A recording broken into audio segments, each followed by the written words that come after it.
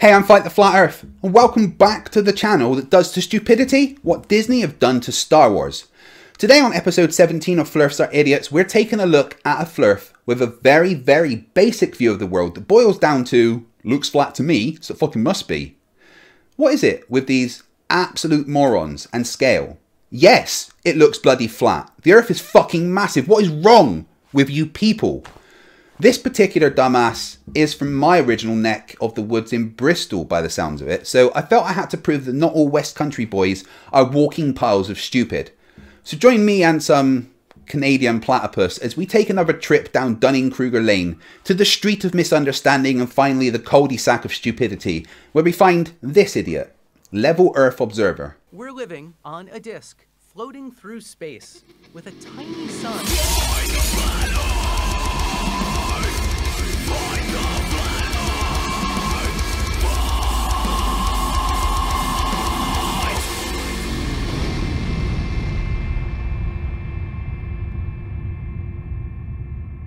So, Level Earth Observer, great name, well done. Just like every other Flerf, you seem to think that everybody is lying to you, and that includes the space agencies of other nations. Nations that aren't necessarily even that friendly to the West.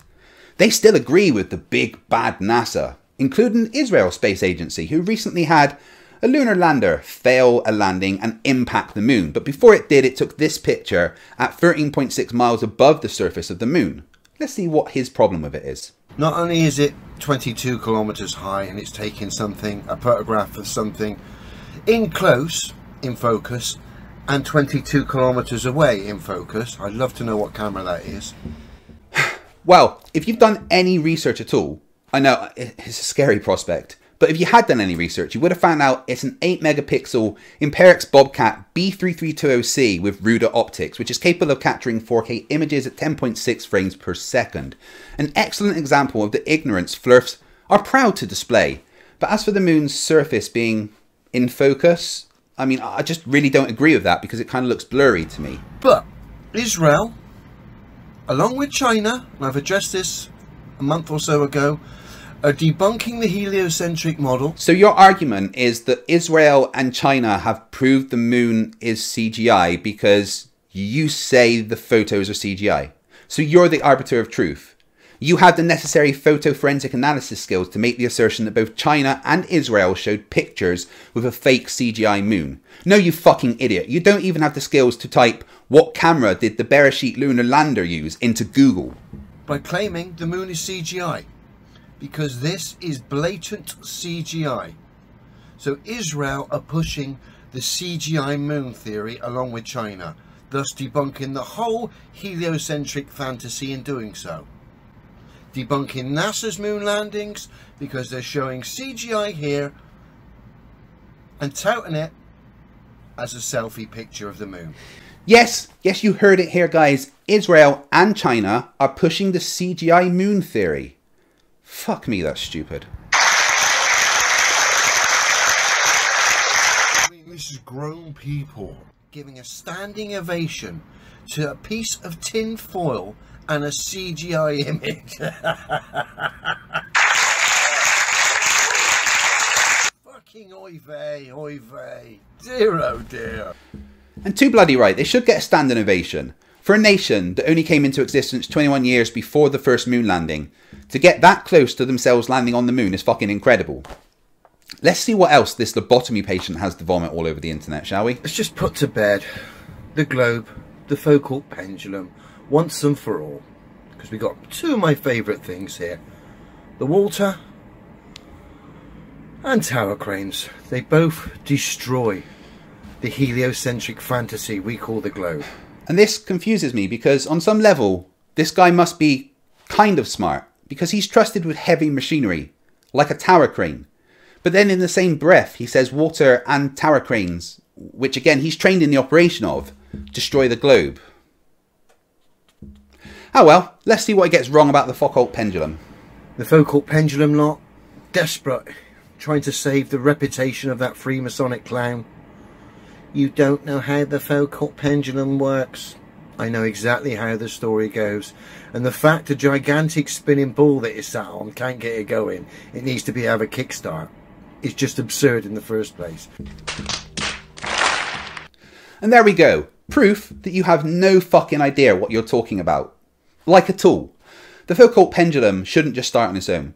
The point is, you measure the precession of the swing, which at the poles would be about 15 degrees an hour. And you can't back that claim, mind.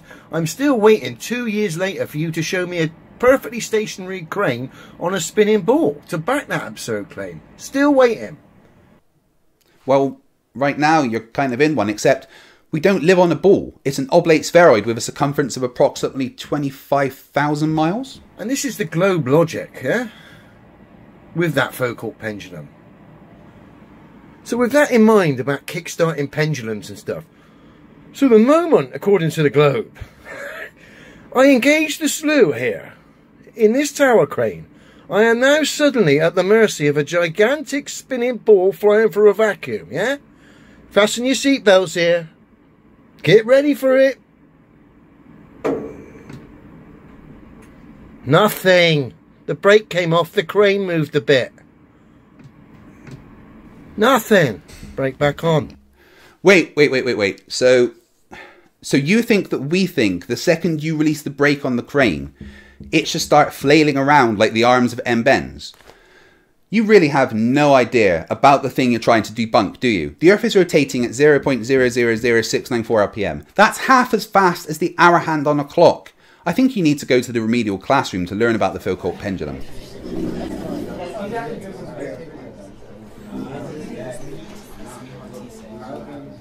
Right, class, if you could get out your textbooks to page 666, section 33, we're going to take a look at the Foucault pendulum. Yes, Mr. Riley, what is it? You don't know why we're looking at Foucault. What do you mean? You don't see what French philosophy has to do with the shape of the Earth. What are you on about? No, we aren't going to cover to discipline and punish. Oh, I see. No, you fucking idiot. Leon Foucault. He came up with the Foucault pendulum and died in 1868. Michel Foucault is a French philosopher that died in 1984. How can you be so stupid? I wonder if Fight the Flat Earth would include that in his top 10 dumbest things you've ever said. Anyway, as well as discovering eddy currents, naming the gyroscope and making early measurements of the speed of light, Leon Foucault also gave us the Foucault pendulum, which is a simple device used to measure and demonstrate the Earth's rotation. As a pendulum swings, its plane of oscillation remains fixed to the distant masses of the universe, while Earth rotates underneath it. So at the North Pole, viewed from above, the pendulum would complete one clockwise rotation in a sidereal day. When the pendulum is suspended at the equator, the plane of oscillation remains fixed relative to the Earth. At other latitudes, the plane of oscillation precesses relative to Earth. The angular speed measured in clockwise degrees per sidereal day is proportional to the sign of the latitude. For example, a Foucault pendulum at 30 degrees south latitude rotates clockwise in 2 days. Now, Mr. Riley, I noticed you didn't take any notes. Why not? Because you're so awesome, you're getting a whole week about you. Yeah, you are, but I don't think you're going to like it. Okay, time to pass you off to the Canadian platypus. It's weird, I thought the platypus was from Australia. Alright, Fight. Why you gotta point out this amount of stupid? I was trying to make this video for days, but I just kept falling asleep. So here we go. I'm not sure how many times I can listen to him say demonstrable reality, though. My mind is going to blow up. Another globe thing is, thousands of miles down there, there's cranes operating right now upside down, with concrete flying out the skip, flying up towards the bottom of the ball, held there, but again, by forces that cannot be felt. Again, this is ridiculous, people. Fundamental facts of life tell us this. Demonstrable reality tells us this. Let's face it, these flat earthers always fall into a few categories. This is one of those looks flat kind of guys. It's very similar to Ranty Flat Earth, boring. I'll give Ranty, though, that he at least tries to do more than go just look how still the water is. But he just constantly keeps proving the globe, so I don't know where he's going with that. I mean, this guy's the same deal. Look how calm my load is, taut at the end of a line with a constant pull down towards the earth. But I suppose a crane driver, I mean, his god must be droppity, I guess. Watched a video last night by a Globie. Don't know how it came up in my feed. Chap called Ron. Seemed like a nice fella, to be fair, although Ron's opinions of the flat earth have been shaped by mainstream media. Obviously, nothing but propaganda, misrepresentation, strawman maps and models. So already Ron's fallen for this misrepresentation by the very people. Let's be fair, if you wanted to get the opinion of the flat earth, would you really ask the opinions of the people who have globes at the start of their news programs, spinning globes at the start of their movies? Well, yeah, but of course they use globes. Oh, that's right. It's a big conspiracy. That's far more likely than it being a reference to bringing the news from around the planet. Oh, yes. Sorry, around the frisbee. You'd ask the people in question, the flat earthers. Now I know there's a lot of misrepresentation here, even on the flat earth side. The flat earth society being one of them, controlled opposition. Truth mixed with lies. Oh Lord, here we are again. It's all a lie, it's government control. It just seems so crazy to me that these people don't see the crazy. You look at this fool here. He's doing the same dance a lot of the flat earthers do. It's this mental illness they have that makes them see everything as a conspiracy. This one's going as far as to say that the main flat earth society is controlled opposition. You see how that perfectly makes him authority on flat earth? He's saying, F all of them, I'm right. Look at me. He had been saying he wanted to punch Ron, but then he said he felt so sorry for Ron he wanted to give him a big ol' hug. Let's hear what Ron had to say that made him so angry. And whilst I'm walking down here, I want to explore the possibility of flat earth belief being a mental health issue. They say it's not a cult, there's no cult leaders, although there are some more prolific uploaders of flat earth videos than others, but they're not cult leaders. It's not a religion. Are they calling it a movement? When the TV people do documentaries on them? But I would go so far as to suggest there are some mental health issues afflicting some of these people, or if not anybody that believes the earth is flat. Oh right, so anyone that trusts fundamental facts of life, demonstrable reality, the one thing, i.e. that the earth is a level plane, that cannot be disproven, you think is insane. Anyone who believes demonstrable reality is insane. Instead, they need to watch TV, believe absurdities like thinking they're on a projectile flying through a vacuum at 291 times faster than a speeding bullet. They all have this issue with how fast we're going, and they fail to understand the physics of it all. They show the stillness of water and profess that there's no way that there would be feeling the movement. We kept trying to tell Danny Boy the same thing, but we couldn't get through. Remember, Dan?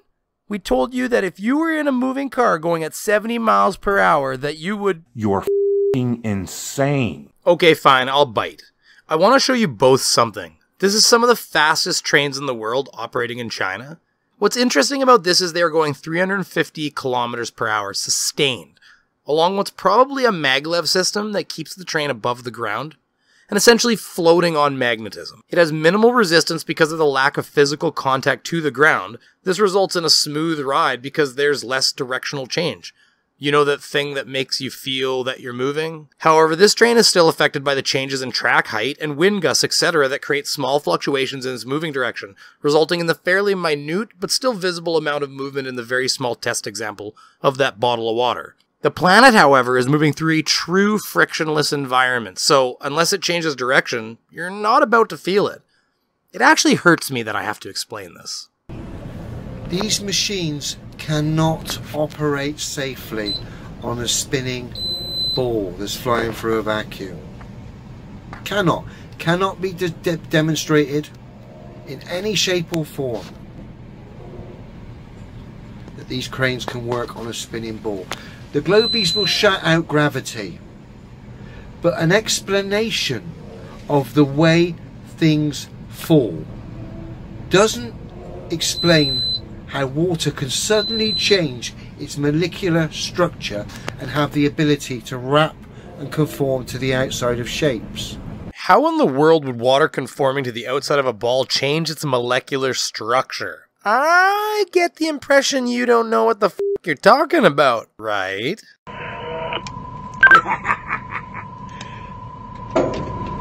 Now, what makes more sense to someone using logic here?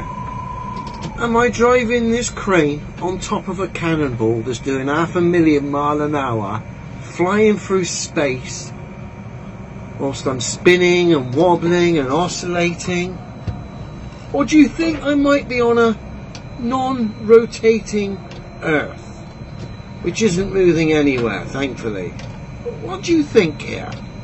What makes more sense, I wonder? Let's just have a think about this.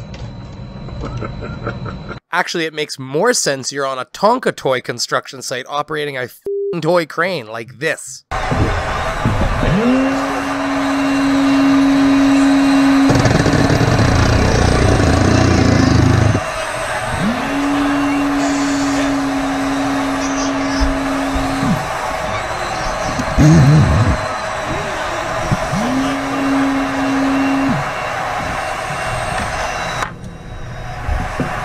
Alright, I've had about enough of him, but before I go, I want to ask him one more time what his favorite term was. Was it demonstrable reality? In demonstrable reality, fundamental facts. Fundamental facts? Fundamental fact. Fundamental facts. Fundamental facts of life. Demonstrable reality. Fundamental fact. Oh, okay, fundamental facts. Fundamental fact.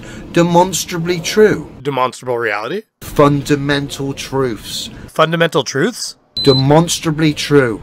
There you have it. Flat Earth. Demonstrably true. Fundamental facts of life. Demonstrable realities. Whatever the f*** you want to call it. Back to you, Fight. God, that's enough to make a man drink. Thanks for that. I'm not buying that you're a beaver though. Hashtag Brainy's a platypus. Okay, so I was going to leave it there, but then Level Earth Observer uploaded this gem just after Simon Dan uploaded his newest video where the yodeler returned. The flat earther that recorded this apparently did so with a potato, so the quality is awful. If you want to see Simon Dan's video in all its glory, then please take a look at the link in the description. But for now, let's have a look at Level Earth Observer's thoughts. How do I know I live on a spinning ball? Oh, I don't know. How about this?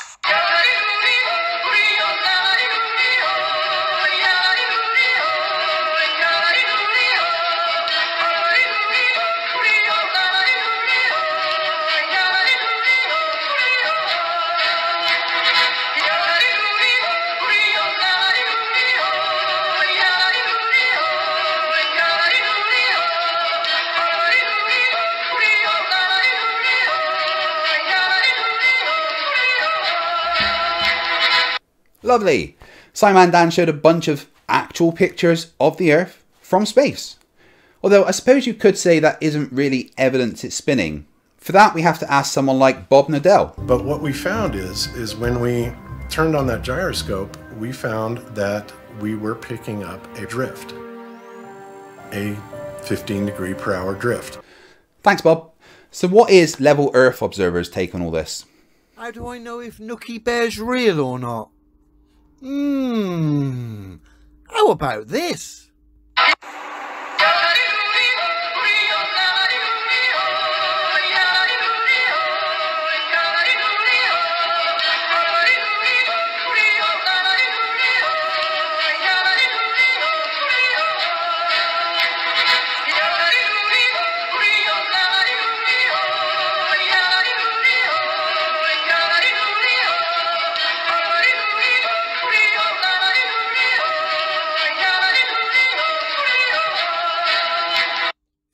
Nookie Bear's got more credibility than the globe. Dear, oh dear, oh dear. So you think showing a picture of a stuffed bear that no one ever claimed was a real bear is comparable to actual images of the Earth from space? Well, I'll leave that nugget of wisdom with you guys and wrap up the episode there. If you've enjoyed this, then please leave a thumbs up and subscribe, and also subscribe to Brainy Platypus for more Australian adventures in Canada. And don't forget that Sleeping Warrior Week starts on Monday with videos not just from me, but also from Team Skeptic, Conspiracy Cats, Planner Walk, The Creaky Blinder, and more. Remember, stupidity is not a right. Fight the flat earth. Ahoy hoy, I'm Planewalk, and Sleeping Warrior Week is coming up. So you know what that means? I shit on Anthony Riley. And you know what? I've decided that Anthony Warrior doesn't even deserve enough whatever it is to deserve a proper thing. So I'm just recording this while I'm drunk. So get ready for things like Riley's rooster and Riley messing up completely what an independent variable is. And you see, I actually modeled the planets of Earth and Jupiter when I was sober. And something about the cones, I've forgotten that shit. You see, I'm going to tear Anthony Riley a new one. Because, you see, even when I'm drunk, that does not lower me to the mental capacity to think that the Earth is flat. But there will also be a third video this week, but that's not related to Anthony Warrior Week at all. This footage is completely irrelevant. Pay no attention. Fight the fly, fight the fly, fight the fly, fight the fly, fight the fly, fight the fly, fight the fly, fight the fly, fight the fly, fight the fly, fight the fly, fight the fly, fight the fly, fight the fly,